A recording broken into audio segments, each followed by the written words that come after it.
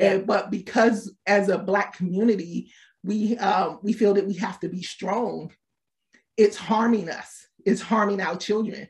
Put that cake down, get that help, talk to someone. Share your story. Yes. Share your story.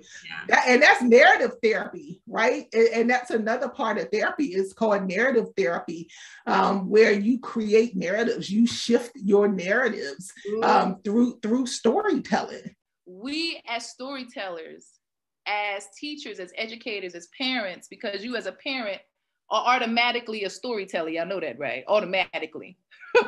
Because you must tell the story of your family legacy, okay?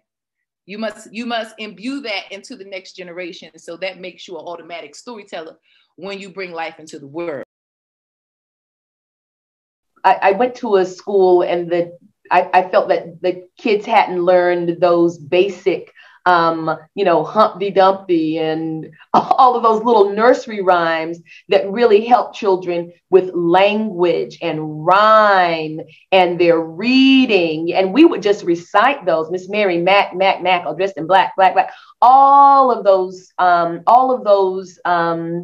nursery rhymes and those early stories really help children with language and reading. Once you hear it, when you finally get to a book, it's easier to recognize